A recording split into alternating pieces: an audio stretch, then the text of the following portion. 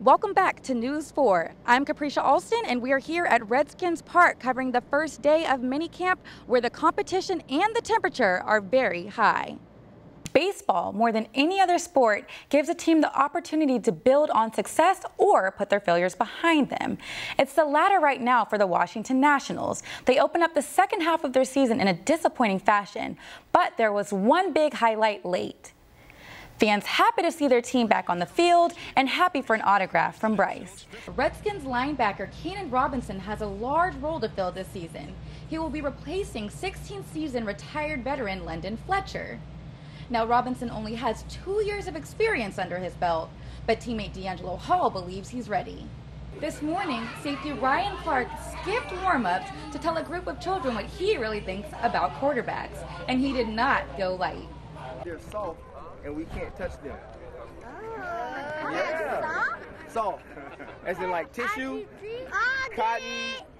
The Nats are taking on the Brewers tonight here at Nationals Park, and they are starting the second half of their season leading their division. The one thing that they must do, though, to keep this swing going and push to playoffs is stay healthy. Easier said than done, but Bryce Harper says he knows that when the team is 100%, they're pretty good. Here at Congressional Country Club, where Tiger Woods missed the cut of his own tournament. He has not missed a cut since 2012. Despite the score, he says he's never felt more encouraged. Here at Nats Park, where the Nationals are taking on the Colorado Rockies. News of the day, Bryce Harper, the bobblehead, along with the player, are returning. Harper has missed 57 games due to a thumb injury, but he says he is ready to go. You do not expect booze at training camp, and especially not on Fan Appreciation Day. But today, there were quite a few. Here's why. This is the 6th year that young Ryan and his mother have attended training camp to see safety Ryan Clark.